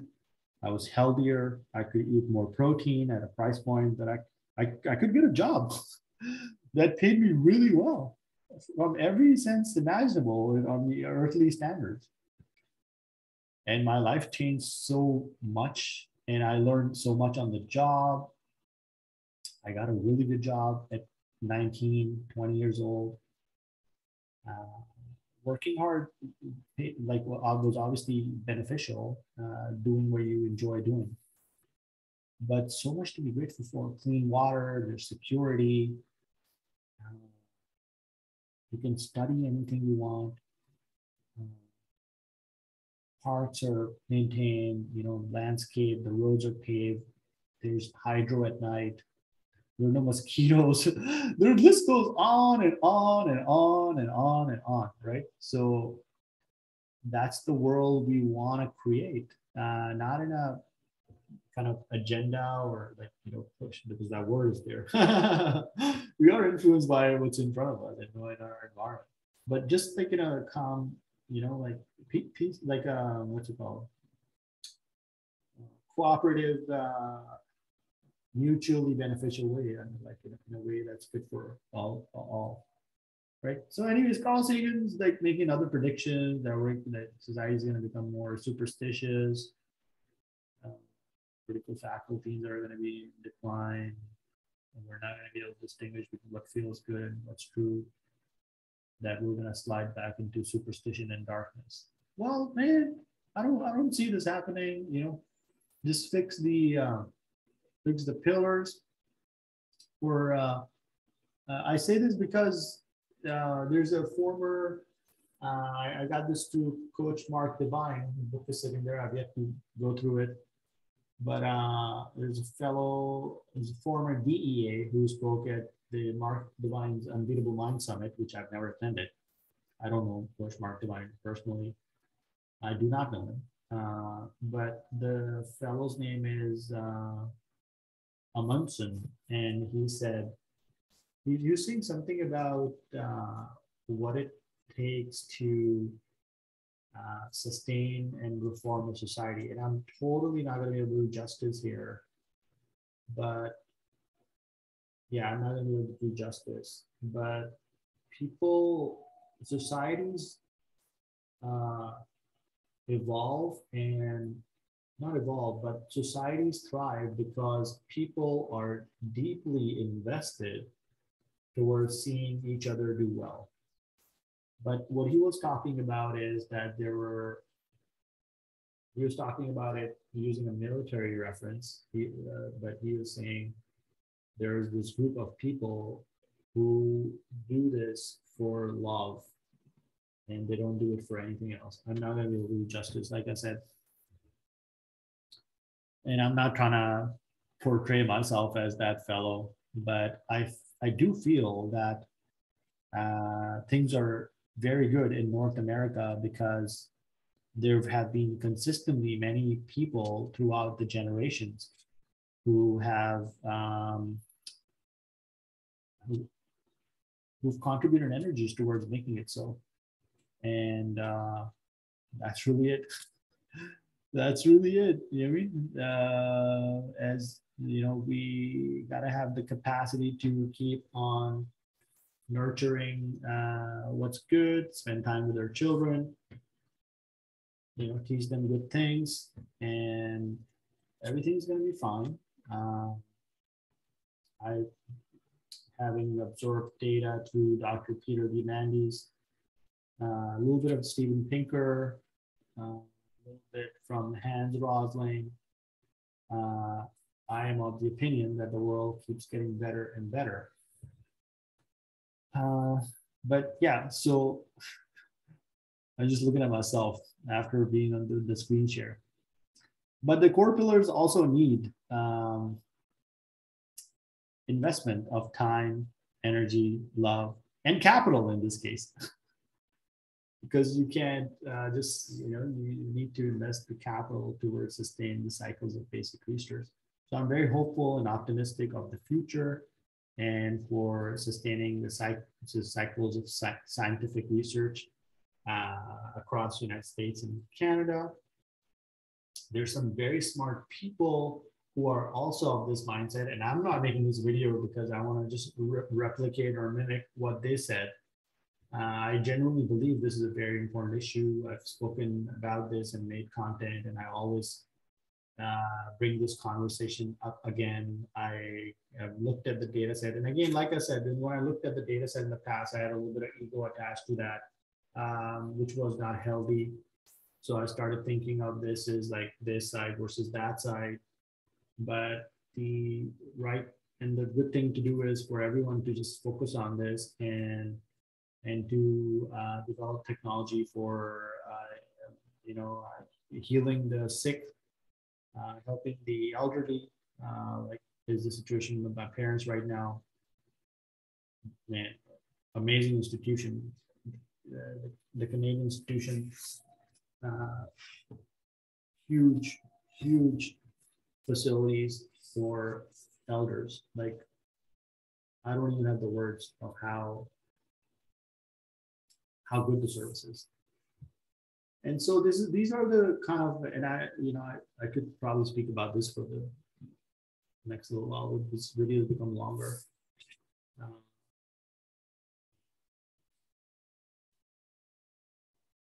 Yeah, I got it. So what I'm saying is, you know, I think there's many ways of being on this planet. You can have different systems of governance and of economic systems at that. And there are issues, there are problems,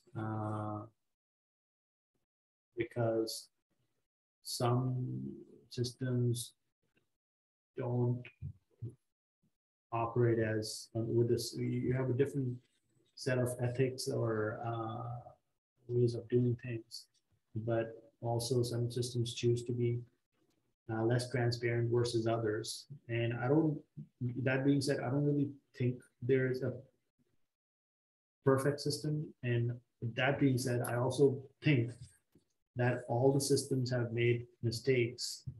Some, you know, and not some more than others. All systems have made mistakes, big and small. And one last thing I'm going to say, I don't want to end on this note, is when you look at a dynamic, I feel this, I could be wrong, but when I think this is related to individual psychology. I was thinking about this, thought about this on and off, but I feel like when you peer deep into somebody's psyche, you're like, you kind of see yourself in there. I don't know if this makes sense. Yeah, I'm not doing a good job explaining this, but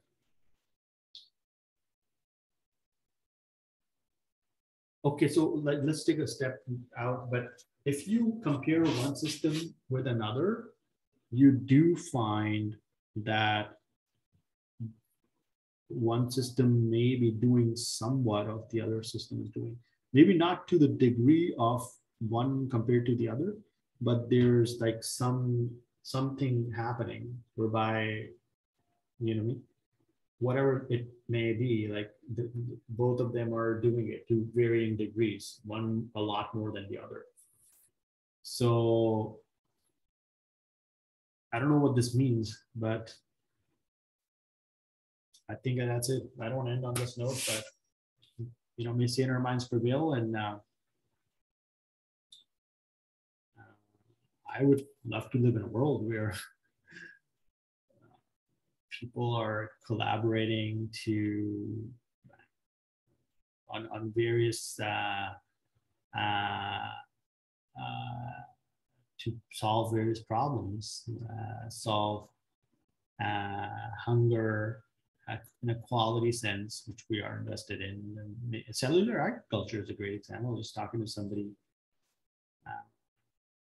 Thank you very much. Very gracious for your time. If you happen to watch this video, it's pretty detailed.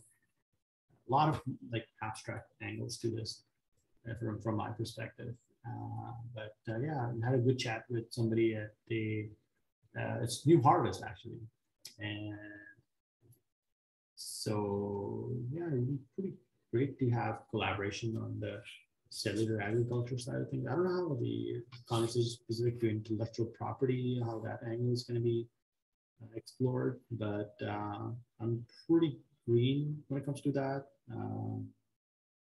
So hoping to be educated on that. But yeah, there's got to be a way to collaborate on a couple of key areas. But the most important aspect, and part of that is to have the norms and the behaviors, some structure for enabling that so that everyone who is acting in a participatory sense knows what to not do. And that's very important because in the absence of that reality, again, like I draw the spectrum, something bad could happen. At the very least, something bad could happen to that actor and the actors connected to that actor, which could, and this is not a threat, but that could make life difficult for those actors. I use the word actor in the sense that an actor, agent, somebody in that sense. So this is my thought on basic research now, after 6 years, in between these 6 years. Not to sound all that, I've explored this, like I said, I've mentioned this a couple of times, from a variety of different angles. I'm coming to this, I'm arriving at this topic again from a perspective whereby I feel my ego is a little bit sublimated or pounded, however you want to look at it, or tamed. And that's it. Thanks for watching. In support of basic research, and I'm down to have a conversation, a discussion specific to basic research anytime, to learn more about it, to learn how science is funded, to learn more about the inputs that are needed to support the scientific research base now, from the historical precedent, like the past. I've looked in a little bit into the lives of, actually, I've barely looked into it, like just a couple of videos on YouTube, like individuals like Frederick Terman, or like the modern, or the pioneers of the modern, well, the Silicon Valley. So there's always a couple of key ingredients to make something beautiful. And leveraging the scientific research is a core aspect of it, which I feel would probably continue indefinitely. Because maybe there is some other way in the wider, grander scheme of things. And maybe there's a civilization out there that they just kind of snap their fingers and they merge. They've already merged quantum mechanics with relativity, or however everything works, or maybe the basis of information. The universe is information, so they could just mold the information however they want. But I would still think for those things to work, even as hypothetical as that may be, you would still need a certain set of mechanisms whereby you want the mechanisms to do what you want it to do. And so this is where science, mathematics, science, engineering would come in. In these 6 cases, they would just be rolled up to something else, so like some other layer of abstraction. And from a Stoicism perspective, which I'm very new to, you have logic, you have physics, and you have logic, physics, ethics. Yeah. So from I was also thinking reason. So logic, physics, ethics, reason, right? I would think there should be 4 things to the Stoicism aspect. So you have those 4, and then from that emerges this model: math, science, engineering. But it should have that overall. You got to have an ethical framework for all and how. That's a different question. Anyways, I gotta go. Thanks a lot for watching. If you saw this, like, I don't know who's gonna watch this, but please invite me to conversations on related topics. I want to know more about this topic, as you can tell. And yeah, that's it. Have a good one. Thank you.